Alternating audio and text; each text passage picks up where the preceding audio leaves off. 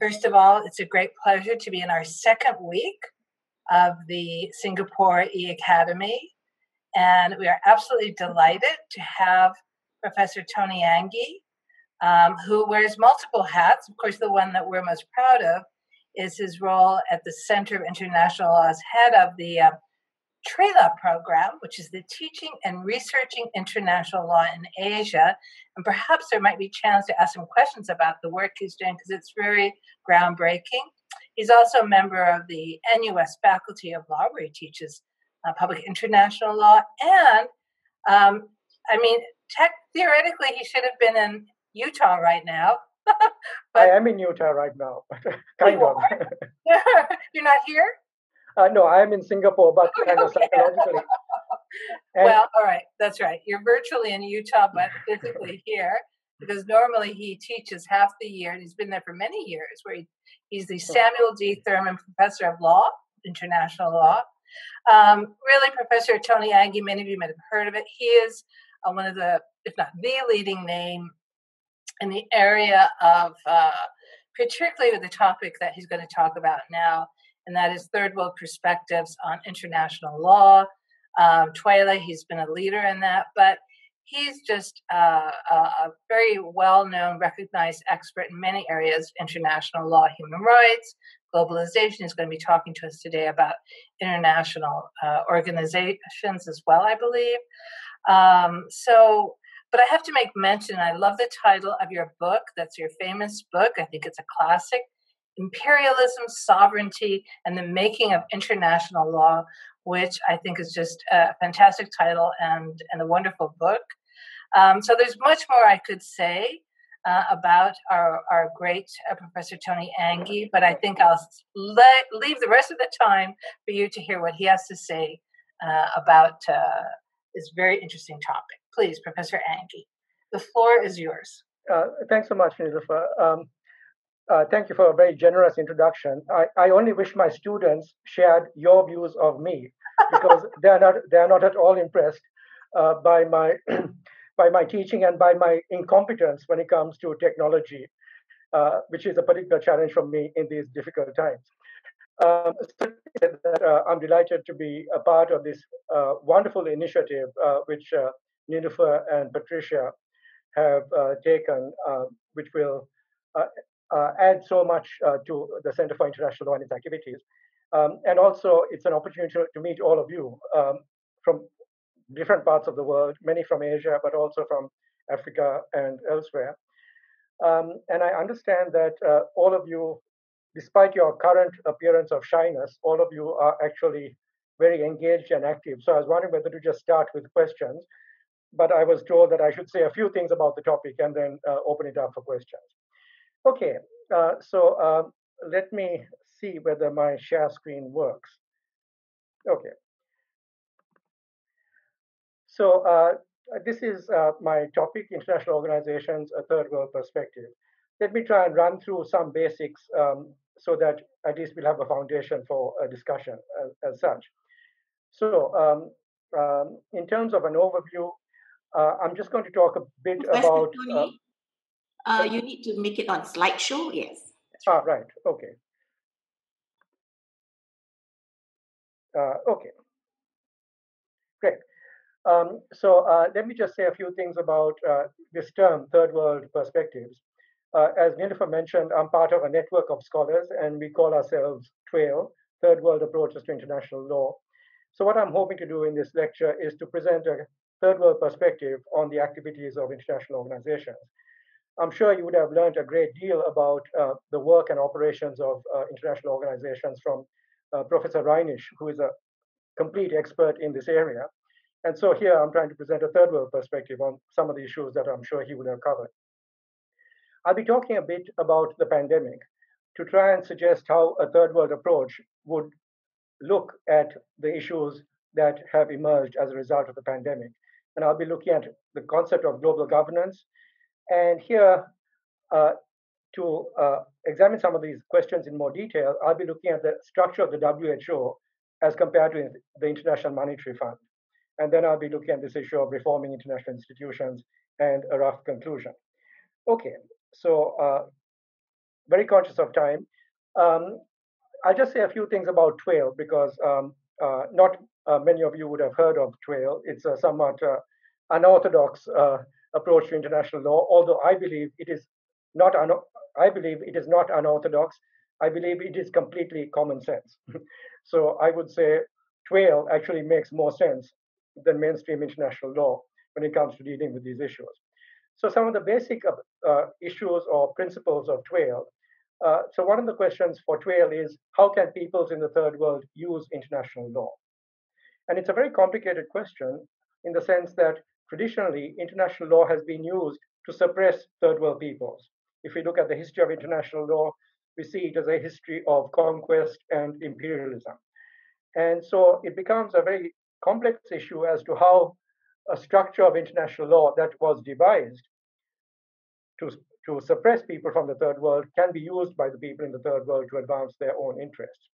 So another principle would be, how do we see international law if we view it from the perspective of third world peoples? In other words, there's an official story about international law, which is the story about the Peace of Westphalia, about the way in which international law was fundamental to establishing peace in Europe. That's one vision of international law. But if you look at the history of international law in terms of Asia, we can see that international law has been used as a weapon or an instrument to actually facilitate the conquest of peoples in all sorts of parts of Asia and Africa and Latin America as well. So here I will, the third point, international law and institutions. So here I will just refer to the readings that I prescribed, and I'm sorry they were too long, but I didn't have the time to edit them. The two articles by Professor Chimney, my colleague, who's been so important for TWAIL, and my own article about the IMF and globalization. So the basic argument we would make here is that international institutions can be understood in terms of the way in which international institutions were devised to manage third world peoples. In other words, we can see international institutions as being, in many respects, a continuation of the techniques of colonization.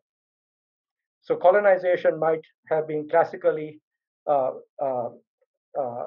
furthered by imperial states, England and France and so forth.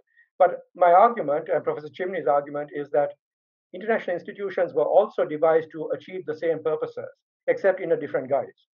And in order to support that argument, I'll just point you to the articles, and you can raise questions about the articles, which you may or may not find convincing. But I'll just refer to those articles in that way. So the fourth point, that is that international law was created out of the colonial encounter. The doctrines of international law were created for the specific purpose of actually facilitating the exploitation and the conquest and the management of people in the third world. And I think historically that is hard to dispute, although again, this is an open question that we might discuss. And finally, the point would be that some of these technologies continue on. In other words, we would like to think that colonialism finished as a result of decolonization that took place in the 1940s onwards. But the TWAIL argument would be that many of these techniques continue on in a new guise. And the further argument would be that international organizations are one of the mechanisms by which some of these techniques continue. I am not saying that all international organizations are technologies of, you could say, management and suppression. I'm not saying that, but I'm saying that we can certainly understand some international organizations and some activities in these terms. And that's an important aspect of understanding international organizations. Okay, next slide. Okay, the pandemic. So let me try and talk about the pandemic and how a TWAIL perspective would approach the pandemic.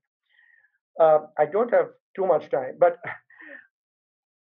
a question we could raise, and I'm mentioning my good friend Hilary Charlesworth's article, her article here is, her argument is that international law depends on crisis. In other words, with each major crisis, we find new opportunities for the construction of international organizations and new actors and new doctrines.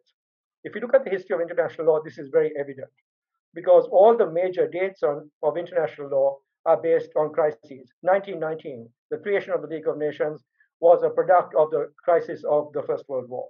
The United Nations was a product of the crisis of the Second World War. So now the question is, we are experiencing an unprecedented crisis, and that is the pandemic. What sort of institutions will be created to deal with this pandemic? How should we understand the character of the pandemic? And here I would distinguish between two approaches. The first approach is to say what we need to do is to focus on the WHO, because the WHO has principal responsibility to deal with issues of health. And that's what we should focus on. So in terms of institutional responses and what international organizations need to do, the focus is on the WHO. My argument, or the trail argument more broadly, is that the pandemic has exposed all sorts of structural inequalities and injustices, and the crisis is of a much broader character. It is simply that the pandemic has exposed these intersecting crises. And these are crises of inequality, racial, gender, economic, political, epistemic. And of course, there is the ongoing crisis of the environment. So those are all the crises we need to address or think about, not just the narrow crisis of the health crisis. Okay, next slide. I want to introduce the concept here of global governance. And by global governance, different people have different, you could say, definitions of the term. But here, I would say governance has to do with the question of how are resources allocated and distributed. And we all know that we all live in a world of rules which say that certain people are paid a certain amount of money and other people are paid other amounts of money. So that's just a basic example of the rules creating the structures which then generate or allocate resources and distribute resources. Global governance also deals with the question about how are competing areas and principles dealt with. So, for example, international lawyers have been concerned about possible tensions between international trade law and international environmental law. And here the question would be, well, how are those tensions resolved? There are a set of rules and techniques. Who creates those rules and techniques? And again, we can see the connection with resources and allocation. If there's a dispute between foreign investment law and human rights, which wins? Which has the better prospects? So global governance deals with issues like that as well. Global governance also empowers certain actors and diminishes others. So I would say, for example, global governance gives extraordinary power to corporations. It gives far less power to individuals. So in the current crisis, corporations can bring action against states for violations of their rights. Migrant workers cannot bring such actions easily against states under international law for a violation of their rights under international law. Now, the fascinating thing is that if we look at the history of international law, both migrants and corporations were covered by the same area, but we can see a diversion in terms of their different rights, in terms of what they can claim. So again, rules of global governance. Why are human rights diminished? Why are corporate rights expanded? Okay. The further aspect of global governance is that these institutions do not just create rules or manage certain issues, they also create knowledge. So the example I would give here is the World Bank. The World Bank is the most authoritative, you could say, the most authoritative body for many years about the whole issue of development. It had all the experts. It said, this is how you achieve development. So international organizations create knowledge, and they exercise a huge amount of authority and power as a result of being able to create knowledge that is presented as authoritative and universal. So global governance, it's basically about who wins and who loses, to put it in short terms. Okay, so the WHO is subject now to a lot of criticism. So the criticisms have to do with political influence. So for example, the argument is made that the leader of the WHO is beholden to China. And so there's this issue of political interference somehow corrupting the WHO. And these are the principles or the issues that the WHO is supposed to uphold, and principles that are the subject now of a lot of debate and controversy about notification. Did China notify the WHO in the way it should have? And should a public health emergency have been declared earlier? And there are also issues about dispute resolution, because there were so many debates about whether particular countries or the WHO itself could be sued as a result of the pandemic. One thing I want to mention here is that beyond anything else, the role of the WHO is to promote global health. And here I want to mention Article 12 of the International Covenant of Economic and Social Rights, because it articulates the right to health, the right of everyone to the enjoyment of the highest attainable standard of physical and mental health, the prevention, treatment, and control of epidemics, endemics, and other diseases, and the creation of conditions, important language, the creation of conditions which would assure to all medical service and medical attention in the event of sickness. So it's an interesting question to think about the issue of conditions. What are the conditions that are necessary in order to protect the right to health? Okay, next slide. Here, going back to my idea of global governance, what I want to do is to compare the WHO with the IMF in terms of the relative capacities and powers of each organization. So if we look at the WHO, the constitution, the WHO has capacity. The IMF, by contrast, has personality. And personality is far more powerful than capacity. In other words, the IMF is accepted as being an international actor in a much more comprehensive way than the WHO is. If we look at the funding of these different organizations, we know that the WHO has very uncertain funding, because I believe that 50% or perhaps even more of the WHO funding is contingent. Whereas if you look at the IMF has a very powerful, solid financial base. And this gives it a huge amount of authority and independence. It does not have to go running after different member states every year or different private entities every year to try and get funding. How is it possible, I would ask, to develop a coherent plan, a sustainable plan in terms of global health if you don't have funding? Now, that is not a problem that the IMF faces. If you look at the voting structure, the WHO voting structure is actually very democratic. We have the World Health Assembly, every member has a vote. If you look at the IMF, by contrast, the voting structure depends on financial contributions. And you could say, well, this is very realistic.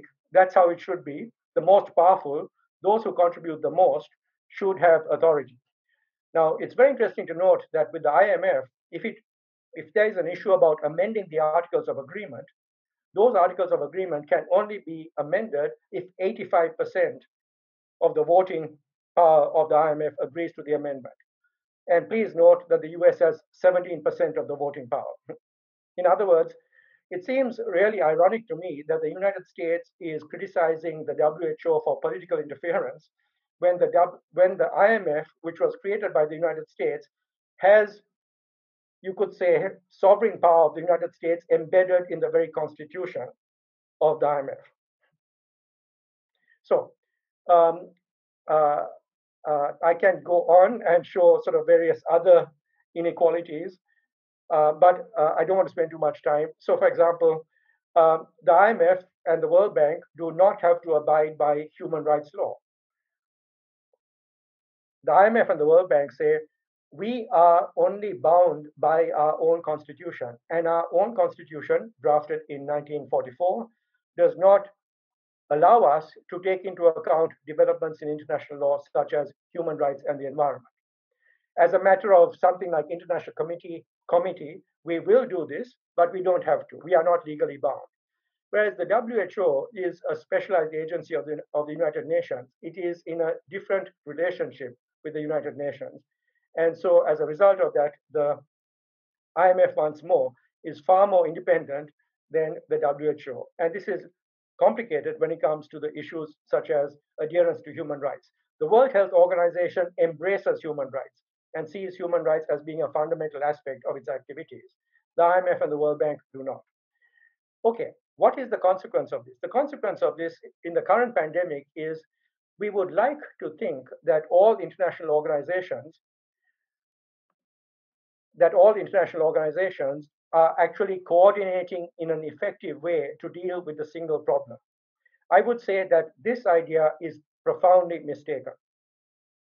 It is profoundly mistaken because each international organization, while paying some kind of lip service to the crisis, is still operating within the logic of its own structure and its own constitution. And if we think about that, the consequence is something like this. So here we have a situation where the IMF is providing financial aid to Ecuador. At the same time, the IMF is engaged in structural adjustment programs which require Ecuador to pay huge amounts of money in interest and in various other ways to alleviate their financial situation. So the IMF is engaged in this, you could say, rather ambivalent process of providing aid on one hand, but continuing with the structural adjustment and austerity programs, which have been an important aspect historically of what the IMF has done over the years. Now, again, I think there is much more research that needs to be done about all this, but I'm simply flagging this issue. And the problem is that many countries which are heavily burdened with debt, and that debt has complex origins, heavily burdened with debt are not in a position to actually provide the health services that are regarded as fundamental for the protection of their citizens, especially in these circumstances. So, for example, IMF-backed austerity measures starved health sector prior to pandemic. So can we see that different institutions are operating according to different logics? And while the WHO is trying to promote health, the IMF is actually imposing these, you could say, these economic burdens on countries. And of course, there's a whole complex history. I don't have time to go into that, but I just want to make this point. There's a lot of discussion now in recent times about philanthropy, not just the philanthropy of international organizations, but of the great philanthropists like Amazon and so forth. And the basic argument is philanthropy, or at least one of the criticisms made, and I'm presenting it as a criticism, is simply that philanthropy is a way of distracting from the underlying structural factors which create the problem. In other words, we'll give you money as long as you don't question the way in which we operate and the way in which we make our money. That is the bargain. And we can see that this bargain is to be found not just in terms of philanthropy, all the people who meet at Davos and so forth, but also in terms of international organizations.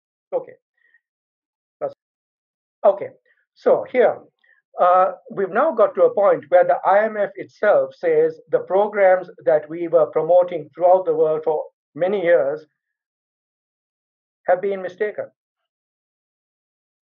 So there's a whole discussion about neoliberalism. And neoliberalism basically consists of opening up capital accounts, making money, you could say, extraordinarily mobile, and furthermore, imposing austerity as a way of supposedly establishing fiscal discipline. Now, after a lot of failure, the IMF itself acknowledges that what it has done is problematic. It's a little late, isn't it, for all those people who are deprived of social programs and everything else to now be told, oops, sorry, we made a mistake. We've got to rethink this. Next slide, please. But let me simply say that TWAIL has said for decades, TWAIL scholars have been saying for decades that this is profoundly mistaken. So let me just claim some kind of credit there in terms of this particular issue. Okay, no time for this. Next slide, please. Okay, so here all I want to point out is the Secretary General Guterres' Mandela speech. If you look at what the Secretary General has said, we need a new model for global governance, which must be based on full, inclusive, and equal participation in global institutions. And in particular, look at the condition of Africa. Africa does not have a permanent seat in the Security Council. Africa has been the target of international organizations. International organizations have been extraordinarily active in terms of shaping and reshaping and restructuring African countries. But Africa itself is not, effectively represented in so many international institutions. So this raises fundamental questions about law, about equality, about participation, about democracy. If all these things are so good, why do we not enjoy these things at the international level as well as at the national level? And then finally, the Secretary General says inequality starts at the top in global institutions. Addressing inequality must start by reforming them.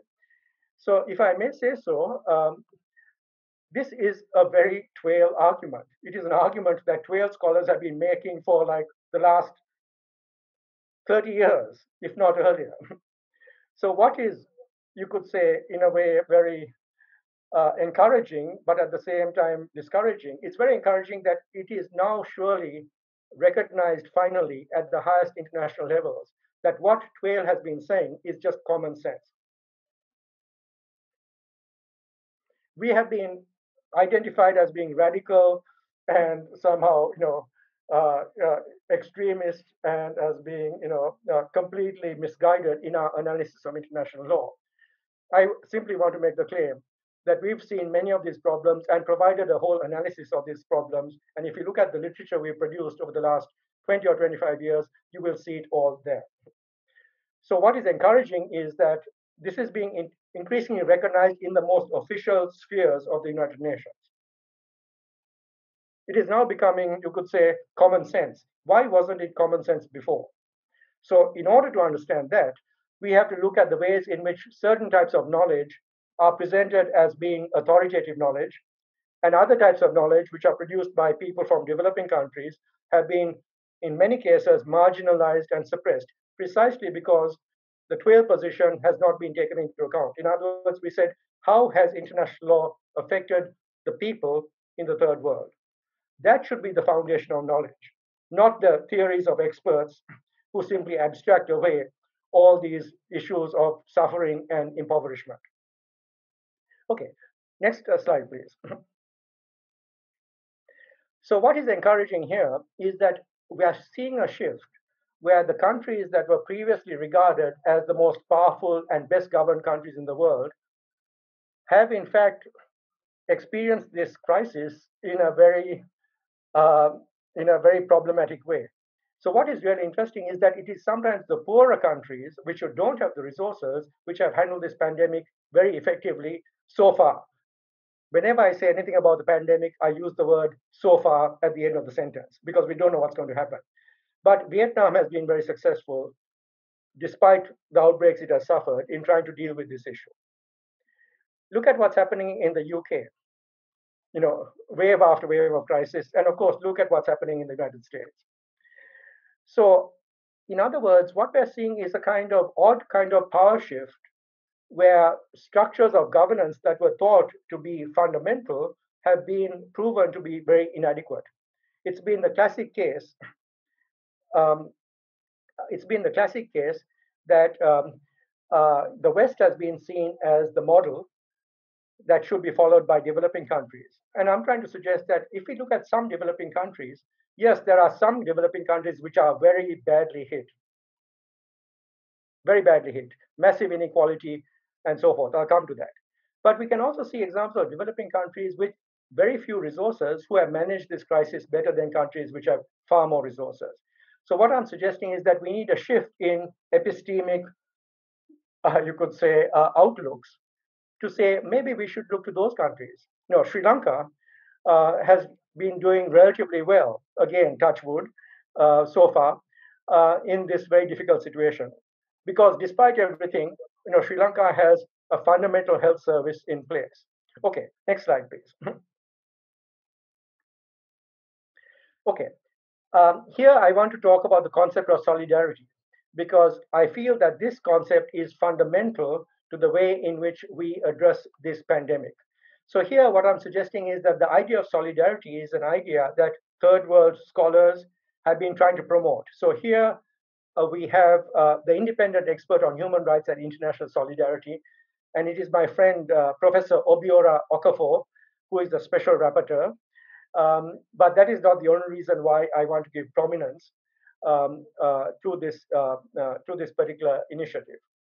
So Professor Okafor So in other words, solidarity can provide a new set of principles that will help us deal with this issue.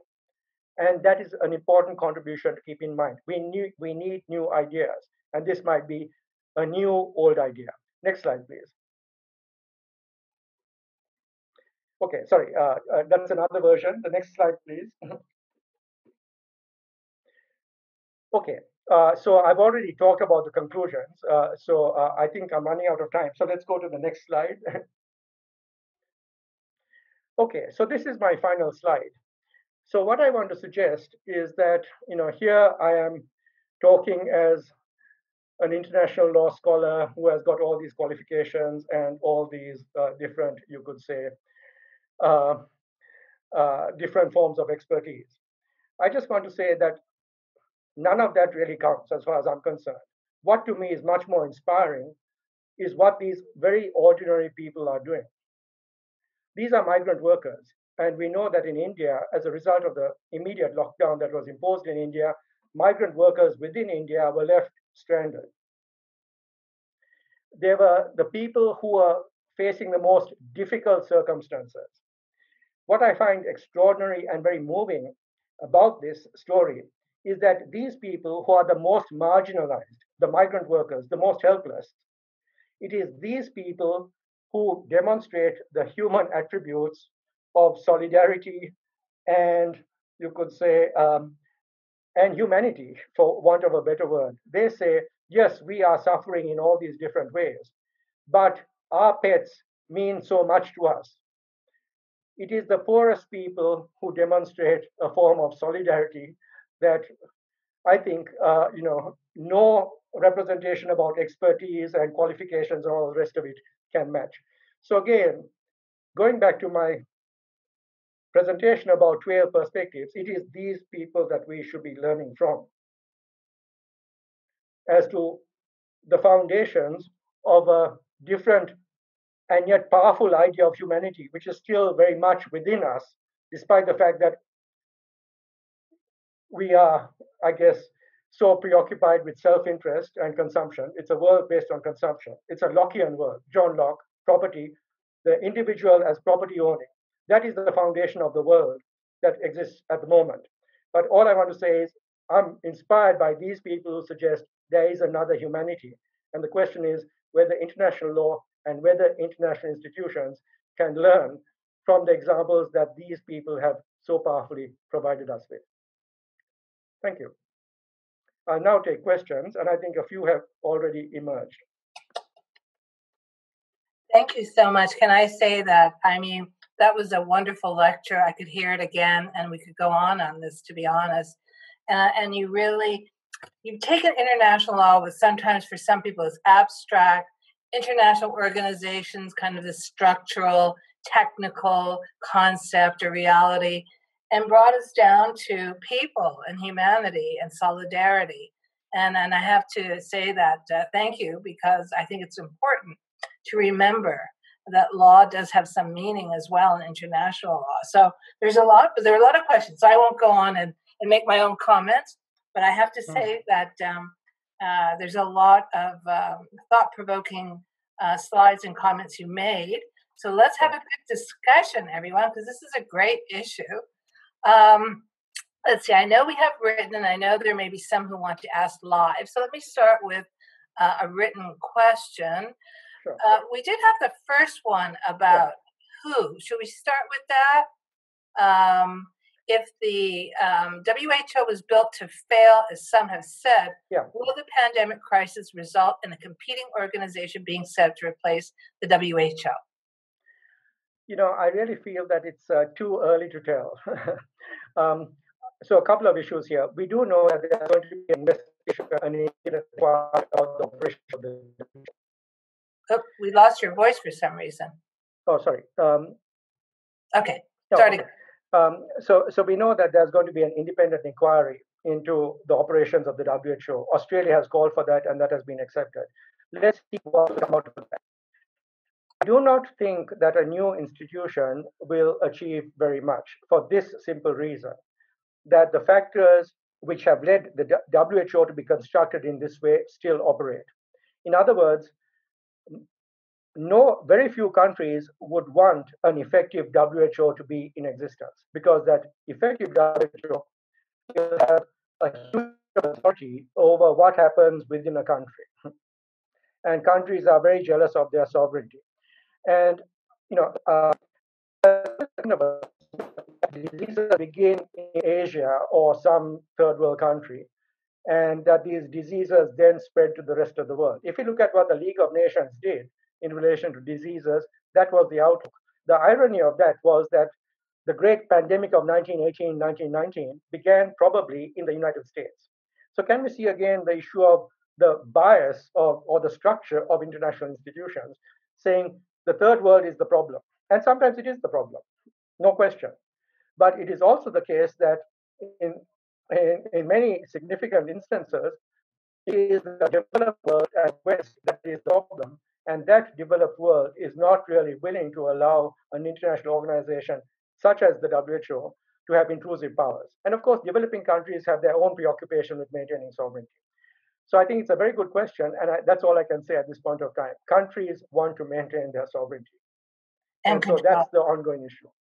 Yeah, and I think, and then just the points you raised about the contribution of countries and the issue of authority in international organizations also played out in the WHO. The U.S. is the biggest contributor of states, but it turns out that second is Bill Gates Foundation. So it's interesting. But anyway, we'll go on because there's more questions. I'm going to allow a live question next because we do want to encourage live questions. And I think it was Abhinand Siddharth from India who would like to ask their question. Well, you're all live, but meaning speaking, actually, not writing. So I'm inviting you to identify yourself and ask your question in person. Thank you. Thank you so much. Thank you, Professor, for the wonderful presentation. I'm Abhinand from India. Hi. I'd like to hear the TWAIL approach on whether the United Nations has been successful in maintaining order and justice. In particular, I had 3 points which I'd like to just bring out. The first being that issues of peace and security has been dealt by the Security Council, and the resolutions of the Security Council have been binding in nature as compared to the GA resolutions, which are just recommendatory. The nuclear framework, where after 1967, states, basically the P5 came together and they came up with the whole structure, not allowing other nations to come up with their own nuclear facilities. And third one is the human rights regime, where the standard of civilization argument has been put forth and the universality of the UDHR itself. So I'd just like to hear your perspective on this. Well, I think each of those particular issues would be the subject of a lecture. So you want to talk about human rights, you want to talk about the NPT, and you want to talk about war and peace. These are not small issues. So the TWAIL scholars would say the United Nations is important.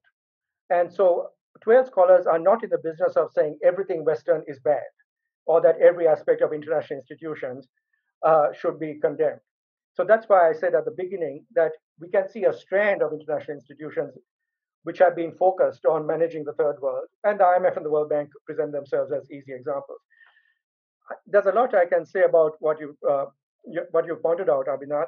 So for example, can we see that the Security Council presents the same structural bias? In other words, if the permanent members engage in any type of illegal action when it comes to the use of force, there is nothing the Security Council can do because of the veto. So all that the Security Council does is it manages the less powerful countries. And so you can see that bias even in the Security Council. In terms of the issue of human rights, well, I've written about this, and maybe it's a complex issue, but I do feel that human rights are important. For example, the right to health. Right now, what could be more important? And I'm not going to say, oh, that's a Western concept or something like that. If we have a look at many developing countries, it is developing countries that have said, we think the right to health is fundamental. So in Sri Lanka, for example, there was universal health care at a very early stage of Sri Lanka's history after independence. And that has been fundamental. So we do need some nuance in terms of the specific issues. About the NPT, of course, the argument is countries can sign on to the NPT. India has not.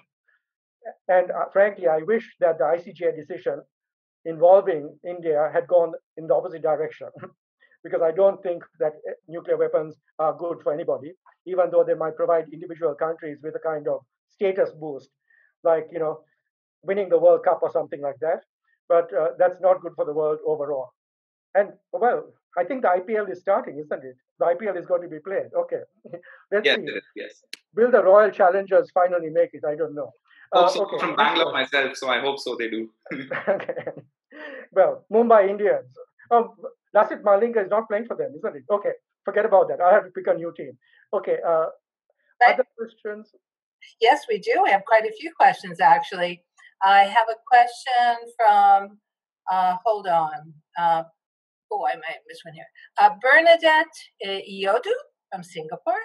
Where does corporate social responsibility feature in global governance? Does it remedy the situation of shrinking human rights versus corporate expansion? Another easy question. Sorry, I was just having a look at the chat. Sorry, Nilufer, I was distracted because there was an interesting question about TWAIL being political correctness, which I feel like I also have to address. You can take your choice. So could you please, I'll deal with both. The human rights question was?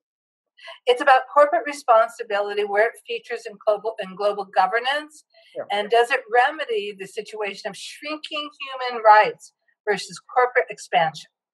Again, a very large question, and I think we need to do a lot of empirical work about this.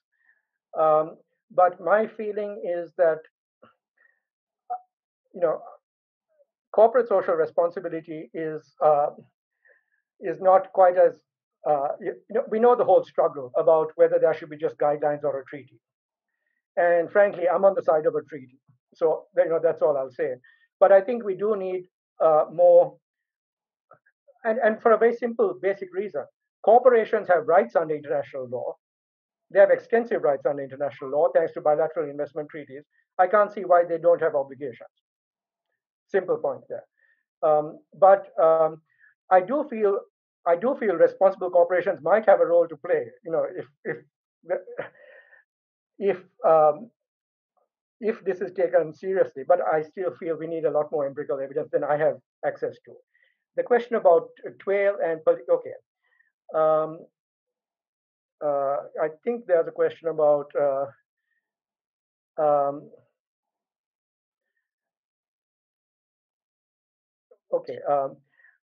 let me just try and deal briefly with all this. Okay, we've often debated about whether international law can really be said to be international. Tangi Shigonko from Namibia, I agree with you. In other words, international law can't really be said to be international if there isn't effective participation by all the, you could say, states of the world. And there are lots of problems in terms of ensuring that effective participation.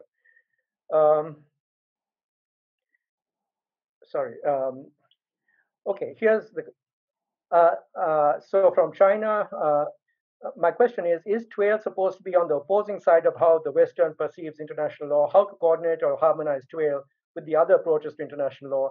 Has TWAIL become a kind of political correctness in international organizations? So I would say no.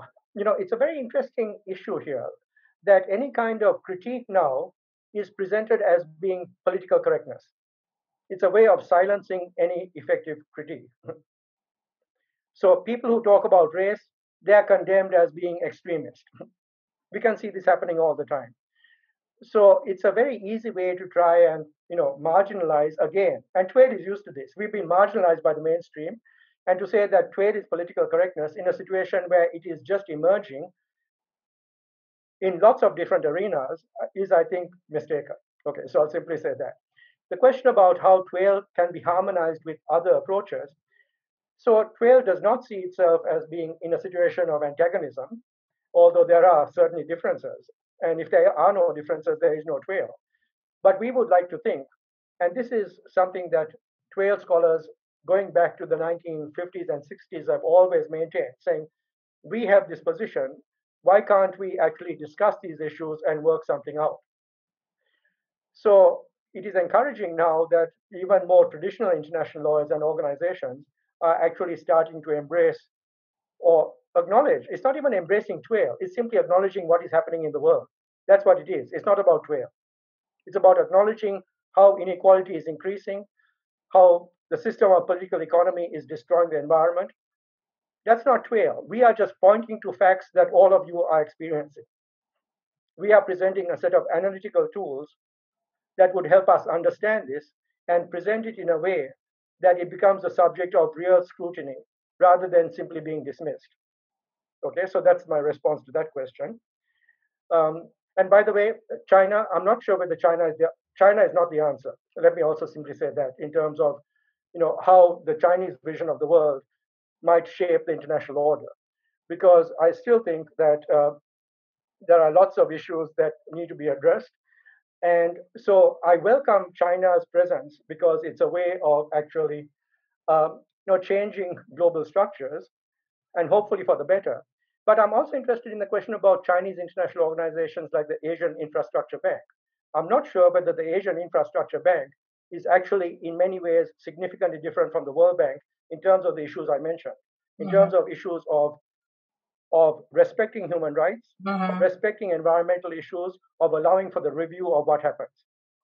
So can we see that China is in many respects, I would say, following in what the West has already done, even while presenting itself as being different, even though in some important respects it is different. Okay, so that's a kind of extended response to that question. Let's see. My goodness, I don't think I'll be able to handle all the questions that are remaining here. Well, Tony, there was one here, then this is something for the region, about TWAIL's view on regional organization, especially ASEAN. Sure. So is there a TWAIL view on this? So I would say yes and no. I think it's a very good question because perhaps regional organizations can deal more effectively with particular issues than international organizations. With the pandemic, I feel that regional organizations can achieve something, but in the end, the pandemic really is global.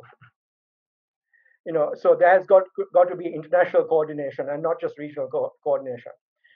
I feel that ASEAN is important as a different way of conducting an international, you could say, a regional organization. And it's interesting. I mean, it has achieved various things. I mean, in terms of foreign investment, we've got the Asia, Foreign Investment Treaty and so forth.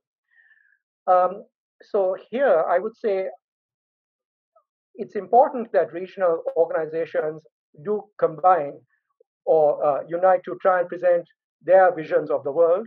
I don't always agree with what happens, but I think that's important. And I should also point out here that ASEAN should be looking not just to the EU, but to Africa, because lots of interesting and important developments are taking place in African regional organizations, dealing exactly with issues of foreign investment, human rights, and so forth.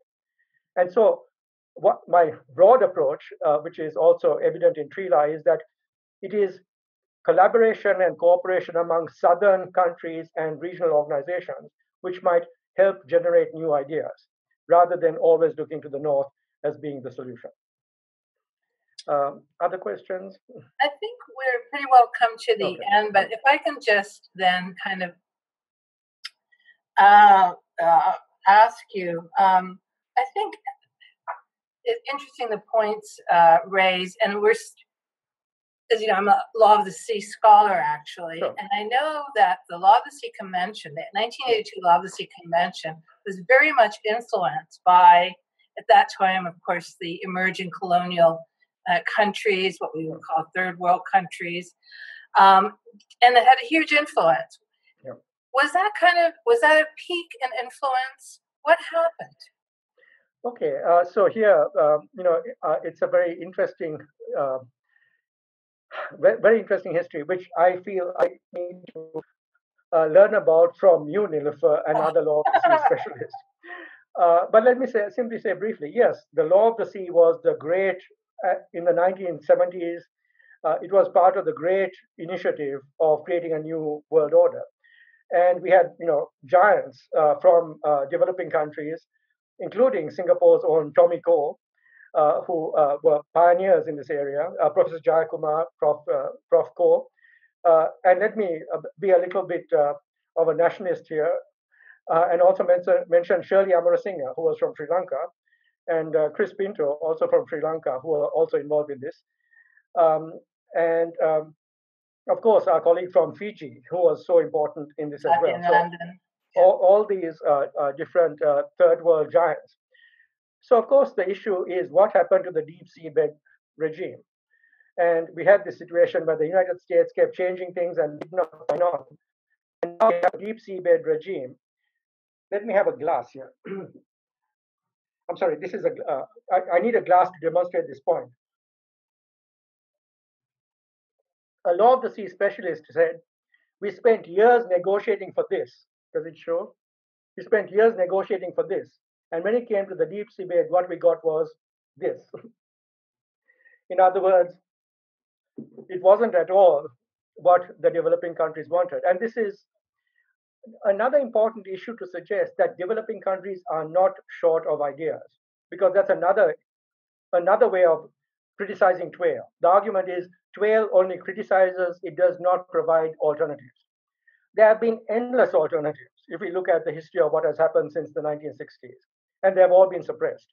So the question here is the pandemic going to be a situation in which those alternatives are going to be allowed expression, or are we going to relapse into the existing structures of power, given that we know that those existing structures of power already are biased?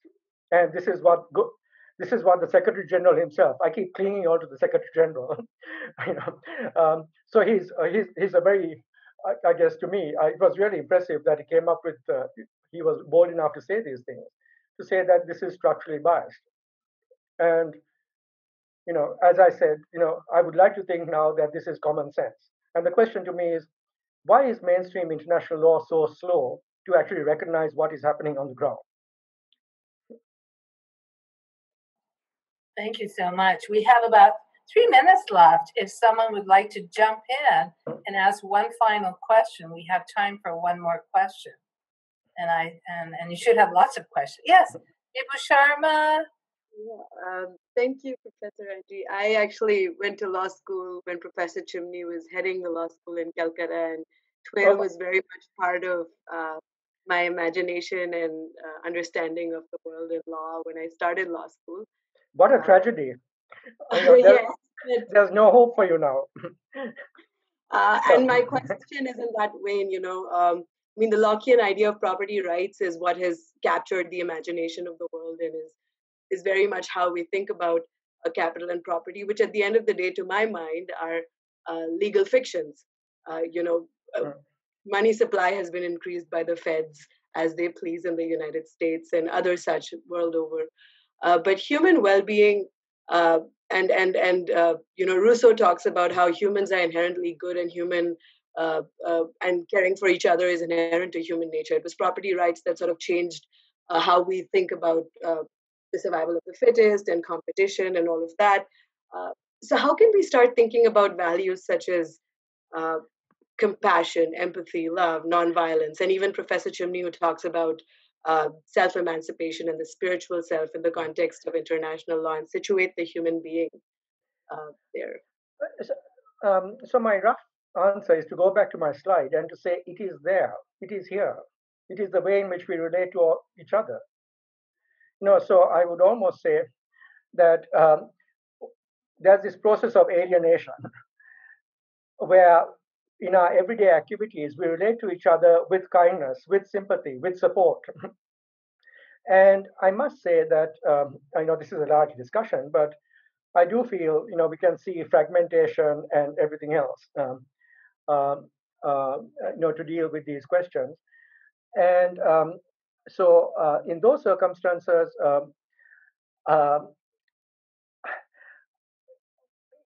I find, from a personal point of view, and this is something of a cliche, I find it is, people that we might, in other circumstances, regard as somewhat ordinary, who have these virtues in great abundance. I think that's why we go back to the basics, the fundamentals of our everyday life to say, isn't this something that we need to see reflected in the structures that govern us? So that's my quick response. I think there's a question that I've been reminded about Winston Chu. Sorry, yeah, I did see it I'm just finding it. Okay, and his question is, COVID is aggravating poverty in the third world. The fragmentation of states into failed states have become more acute. How would the UN and other IOs address this problem, which if not resolved will lead to more problems, including the surge in economic refugees and other humanitarian crises? So it is certainly the case that we can see, COVID aggravating poverty. And it is not just in the third world. I mean, I think we are coming to a point where this term failed state, now the idea of a failed state is an idea of, developing countries are failed states. I think we really need to understand what the causes of these failed states are.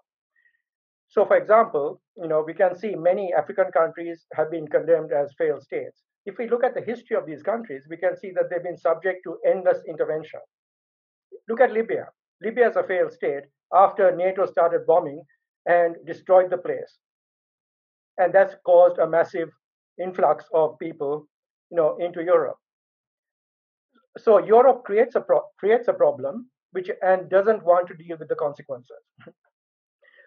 Let's look at Iraq and Afghanistan. The major refugee flows come from Iraq and Afghanistan. Why are they failed states? They are failed states because they were subject of a completely illegal attack by the United States and also by some of the allied forces. In my view, the Afghan war was not legal. That's my view, but there can be a debate about that. There's very little debate about the fact that Iraq was an illegal war. So when we talk about failed states, we really have to ask the question, what were the causes of these failed states? Now, of course, that then presents enormous pressure on institutions such as, so the whole question about refugees. How do we deal with refugees? And that's a huge problem. But the only thing I want to say at this point of time about refugee flows is there's a huge amount of publicity given to refugee flows into Europe. If we look at the actual statistics, the vast majority of refugees are actually housed in the Middle East itself. It is developing countries which are actually harboring the most number of people who are refugees, even though what we get are very dramatic stories about Europe and the United States and so forth. So then can I change the script a little bit? Can I change the script in this way and say, many of the causes of refugee flows emanate from the West. And by the way, there's a whole interesting literature about the IMF and how the IMF and structural adjustment programs of the IMF in Africa have increased social and political pressures in all sorts of ways. So that's another form of intervention. Precisely the international organizations that I spoke of. So when we talk about international organizations, to go back to my theme, let's not just focus on the United Nations. Let's focus on what the IMF and the World Bank have done, because there are scholars who argue that the activities of these organizations have created massive social tensions. Look at the tensions that have been created within Europe itself as a result of austerity. So the interesting thing now is that Europe is being subject to the same programs that the developing countries were subjected to for decades, austerity. And austerity has caused massive social dislocation, a diminution in health services and everything else, and in different ways contributed to the rise of nationalism. Okay, so then let me say that, and this is not a complete explanation. Let me also make that clear, because in many cases, developing countries have certainly and absolutely contributed, because of their corrupt leaders and everything else, to their own miserable situation. There's no question about that. Okay, and that is also a concern of TWAIR. We don't simply say it's all the West, right? But we also do want to say, let's consider what is happening, because it is the Western narrative that is driving the way in which international organizations are operating. And so we have a situation where violence is externalized. We can see this in the Iraq war, a massive war, $4 trillion. The United States has spent $4 trillion in conducting these wars. And in these circumstances, the argument is we can inflict massive damage overseas, but we don't want to face any of the consequences ourselves in terms of these refugees actually entering our borders. And we can see that even in terms of refugees, that new doctrines are being developed in refugee law to try and make sure that refugees from the south are not really encouraged to try and make it to the north. And our friend Professor Chimney has written a brilliant article about this whole issue. So then there's a question about, can the United Nations play a role in saving failed states after all this? And here the record is not great. If we look at this whole issue about state building, look at what's happening in Afghanistan. Huge amount of money spent, and yet the war continues. So, it's a very good question, but the answer is very complex, and it will take me a bit more time to try and go into all the complexities there. But all I want to do is to kind of also suggest we need to think about this whole concept that we use so almost self-evidently, the concept of failed states. There's a whole narrative which supports that concept, but I would question the narrative of this whole question about how we understand state failure and how we can understand the role of international organizations in dealing with that. Well, thank you so much, Professor Anghie. I think we should all we'd be in a room, we'd all be clapping, so we can at least do that. I think this has been beyond stimulating, so much. It's important, and I really appreciate, and I'm sure the participants do, that we have one side which we have to have, the traditional international law, the international organizations, the structure, but to have this different dimension, kind of the reality as well. And there's too many points, but the IMF, absolutely, and that now they've admitted to failing. And I come from Turkey, which suffered also from the IMF. So, and the refugee issues, we have 4 million refugees in Turkey. Jordan has 2 million, and Europe can't deal with a few thousand. So well heard, well said. But I'm afraid we have to stop here, most regrettably. But I encourage all our participants to read more about this issue and Professor Anghie's literature. It's such an important area, and we really need to continue this discussion. So thank you so much, Professor Anghie, for this absolutely wonderful lecture you gave us today. No, thank you again, and good luck with the rest of the academy. So all the best then. Bye then.